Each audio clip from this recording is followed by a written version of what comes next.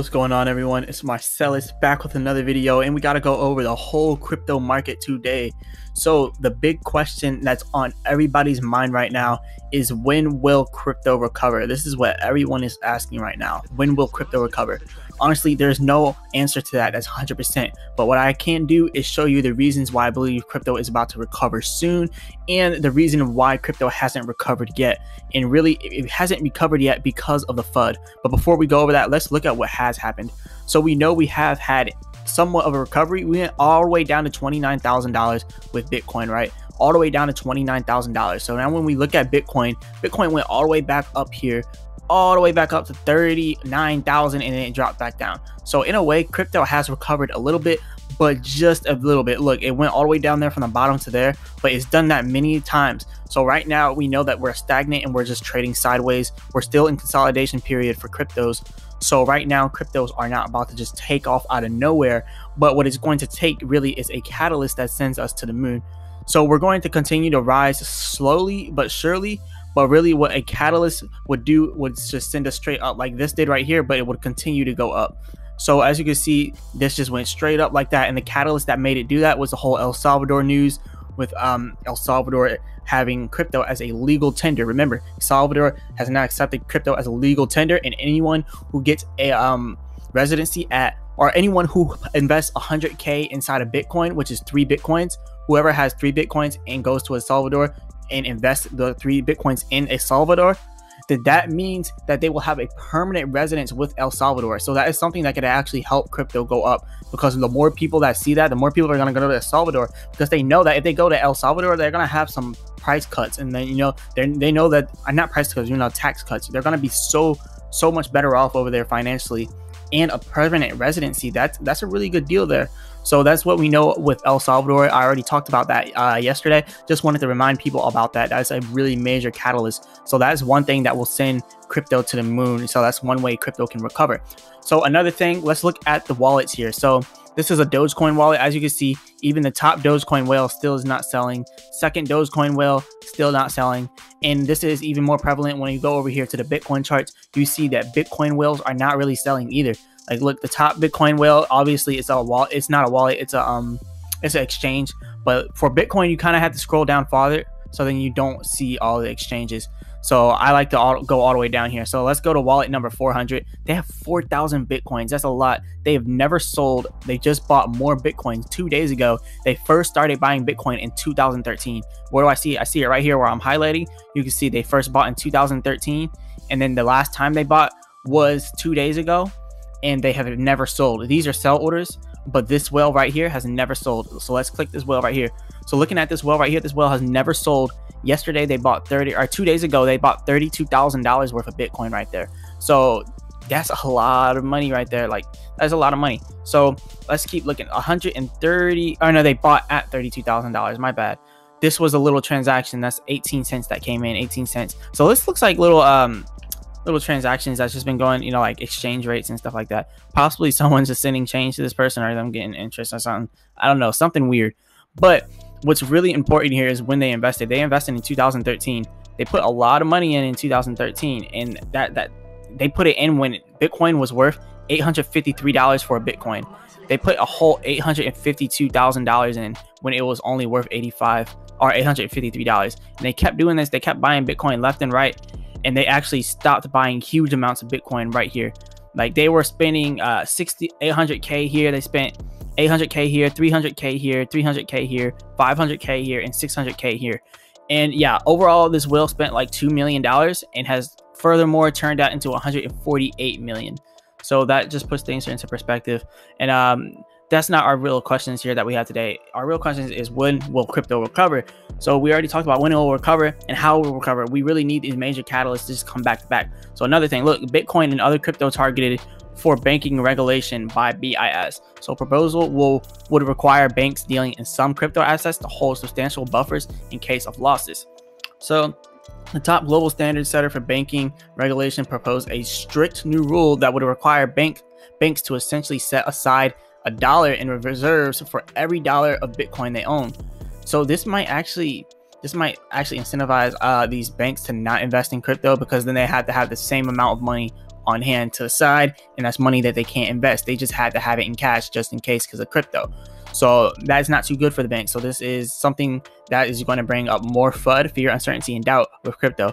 So this also affects when we will recover. So that's why I'm going to be going over a lot of things today about the things that are going to affect our recovery, whether it be negative or positive. I'm going to talk about it because I don't only talk about negative stuff.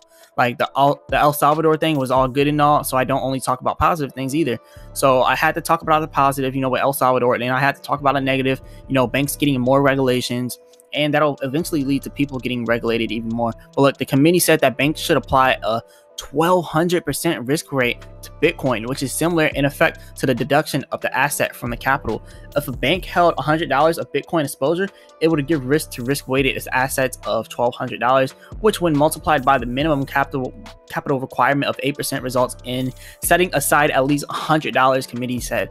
So they're pretty much saying if a bank held $100 of Bitcoin, they have to set aside, the same amount. So that's going to, it's going to not allow banks to invest as much money into crypto as they want, and it's going to make them more incentivized to not invest in the crypto because they're going to have cash on side that they cannot put into other places. So that is something that is, it's not necessarily a negative catalyst because it's not necessarily a negative catalyst. It could be a good positive catalyst, but really this is kind of neutral because this is affecting banks. A lot of banks have a lot of money in crypto and stuff. So that means if they don't have enough money to cover their risk, they're going to have to sell half so they can have half in the cash. Because remember, Bitcoin and other crypto targeted for banking regulations. So these are actual regulations from the government. They're actually saying, all right, they haven't passed it yet. All right, they haven't passed it yet, but they're trying to pass it. Look, the committee includes the Federal Reserve, European Central Bank, and other major central banks. Doesn't enforce rules itself, but sets minimum standards that regulators around the world agree upon and implement locally. So banks have until September 10th to respond to the committee's proposal. So it hasn't even been proposed yet, or it has been proposed, but it hasn't been, filed yet. So it hasn't been set through. It's not set in stone, but September 10th, we'll know that. So like I said, crypto winter, everybody knows crypto winter is usually bad. So what if we just start taking off right now, right? Let's say Bitcoin just starts taking off right now and continues this uptrend that we just now started. So let's say we keep doing that until September. That means that crypto could recover before September, and then it may go on another bear run. So we can possibly cover before then and go on another bear run, or we could still stay in the bear run until September, which is highly unlikely. I really do believe we're going to have another spike before September. But then when September comes, we're probably going to start dropping down because of crypto winter. So my honest opinion, I feel like Bitcoin, everything follows Bitcoin. So I'm just going to stay at Bitcoin here. I feel like Bitcoin is going to shoot back up to 60K and then eventually to 70K. And then around September, it's probably going to drop back down to about 40 to 50K around September. And that's actually really good. I actually want to see something like that happen because that's really good movement right there. Like we already had our bear run, boom. We already went through our little bear run. As we see back here, even in January, we went from 40K all the way down to 30K. It's not as big as a drop that we had before, like just now, but it was a drop. It was a little tiny of a bear run, but right at the end of the month, a little tiny bear run, and then it came back up and then it's now back down. So I really do feel like this may be towards the end of the bear run, and then once we take off, we're going to end up going up to 70K, and then before September, we're probably going to drop around September because, crypto winter. So that's what we're seeing right now with Bitcoin. Some risk right here with the banks. I mean, it's not bad for us, but it will be bad for us if the banks decide to sell because they don't want to cover that, risk. They don't want to cover that 1,200% risk factor that the government was talking about. So Bitcoin, other crypto assets targeted for stiff banking regulations. So everybody's talking about this right now. So this is huge FUD. Huge FUD is going everywhere. Fear, uncertainty, doubt. We can see this everywhere we go. Look, global banking regulators urges tough capital rules for crypto. It's literally everywhere. And then on top of that, just to top that off, then we have China. China arrests over 1,100 suspects in crackdown on crypto-related money laundering. So that's more FUD. Look, Shanghai police in China arrested over 1,100 people suspected of using cryptocurrencies to launder illegal proceeds from telephone and internet scams in a recent crackdown. So the arrest came as authorities in China set up their crackdown on cryptocurrency trading. Last month, 3 industry bodies banned crypto-related financial and payment services, and the State Council of China's cabinet vowed to clamp down on Bitcoin mining and trading. So the Public Security Ministry said that by Wednesday afternoon, police had busted more than 170 criminals involved in using cryptocurrencies to launder money. The money launderers charged their criminal clients a commission of 1.5% to 5% to convert illegal proceeds into virtual currencies via crypto exchanges, the ministry said. So this is more FUD that's going around now. China has caught 1,100 people who were money laundering through crypto. I mean, that's really bad on crypto. That looks really bad on us. So that's FUD, that's fear, uncertainty, and doubt. So that's another thing that's going to affect our recovery. So every time we get bad news, it pushes us down even more. And then whenever we get good news, it'll push us up. But we need more good news than bad news. Like you see, we get good news about El Salvador and, you know, about other Bitcoin stuff, and then boom, it starts to go up.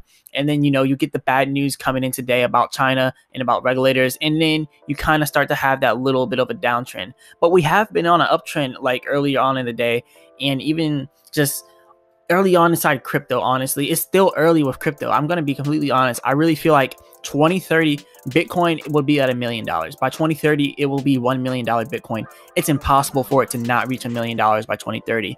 And honestly, it could go higher than $1 million by 2030. I'm just saying, you know, 2025 Bitcoin is going to, it could possibly reach $1 million by 2025. There's no way of knowing what this is going to do.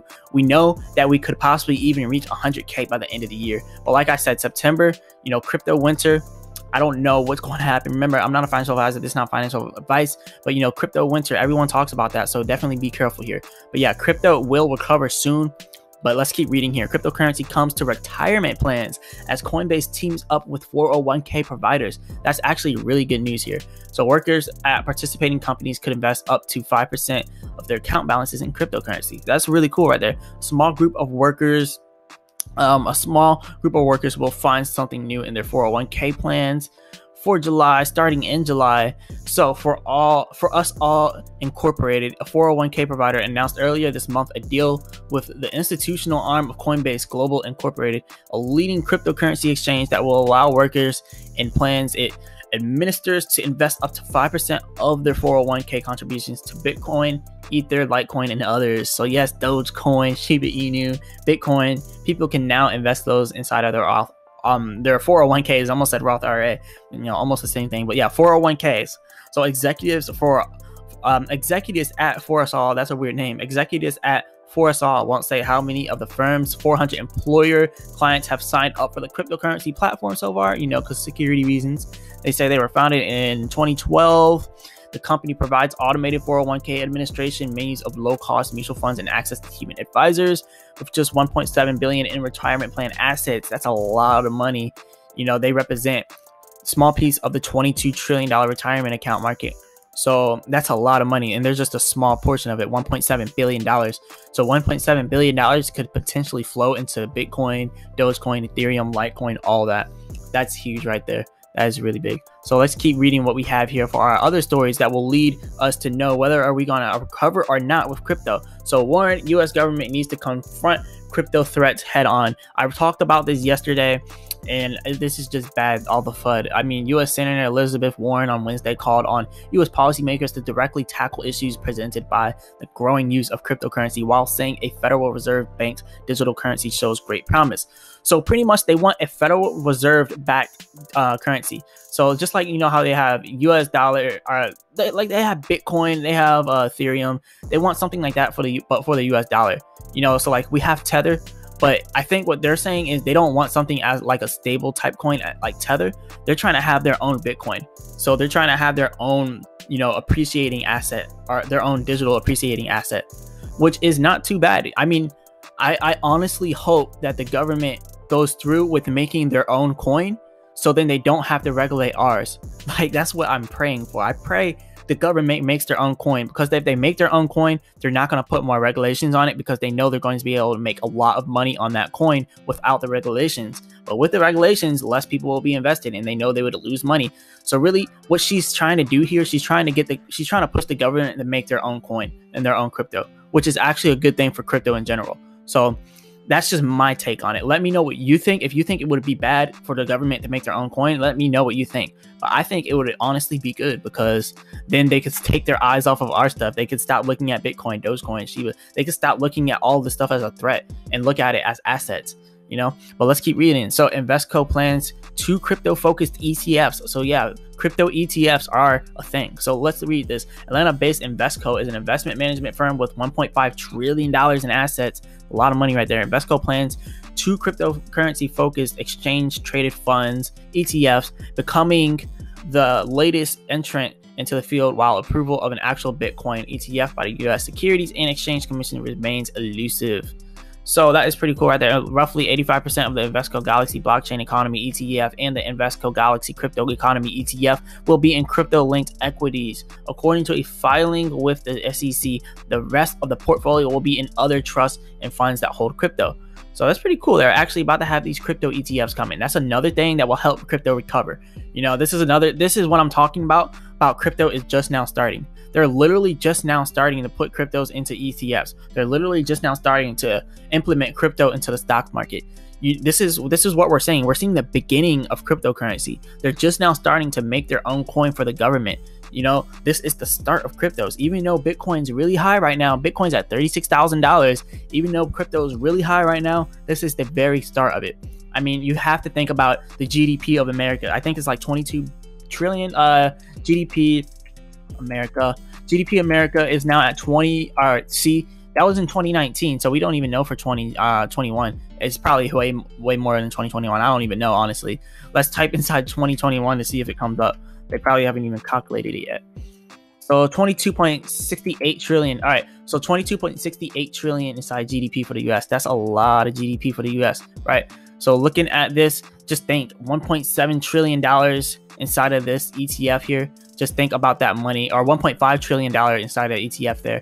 Imagine that money going into, you know, more cryptos like Bitcoin. Bitcoin already was at $1 trillion. The GDP of America, 22.68 trillion. There's a lot of money to flow. There's a lot of money to flow around, and it's about to go into cryptocurrency market. But yeah, this is just what we're seeing. So I'm just speaking about the facts that we see here at hand now. So major cryptocurrency exchanges explore entering Indian crypto market. So think about what just now happened with the COVID crypto relief fund with Shiba Inu. Shiba Inu, Vitalik Buterin, he just now donated all that money. He donated literally $1 billion to the Indian COVID relief fund. And since he did that, India has been researching a lot on the crypto market. They have been trying to get exchanges going crazy in India since the whole Shiba Inu thing. That's why I'm really big on Shiba Inu, because Shiba Inu is about to probably become the currency of India, because India is really thankful for that $1 billion donation. Like, that really helped their country out. So let's keep reading. Major crypto exchanges want to enter India. Global crypto exchanges are exploring ways to enter the Indian cryptocurrency market. So 4 sources told the publication that US-based Kraken, Hong Kong-based Bitfinex, or Bitfinex, whatever it is, and rival KuCoin are actively scouting the Indian crypto market. One source claimed to be directly involved with an exchange that is considering acquiring an Indian crypto firm and had begun due diligence for it. So yeah, we are about to have cryptos all up inside of Indian territory. We're about to have so many different crypto exchanges going into India. So this is actually pretty good for the crypto market. So this is another thing that will help crypto recover. So all in all, the answer to the question when crypto will recover, no one exactly knows, but by the end of the year, we have to recover. We have to, because remember, crypto winter, we're probably going to go down. And I mean, this is just what happened in other times. You know, it could change this time around, but I definitely think before September, we are going to have another bull run. So June, July, August, I'm definitely looking out optimistically here for June, July, and August. So that is what we're seeing with crypto right now. But remember, I'm not a financial advisor. This is not financial advice. But if you like this video, go ahead and hit the like button and subscribe, and check out the link in the description for a free stock with Robinhood and Webull. Remember, for a limited time only, you'll get 3 free stocks when you sign up with Robinhood and 4 free stocks when you sign up for Webull. And I will be back with another video. Peace.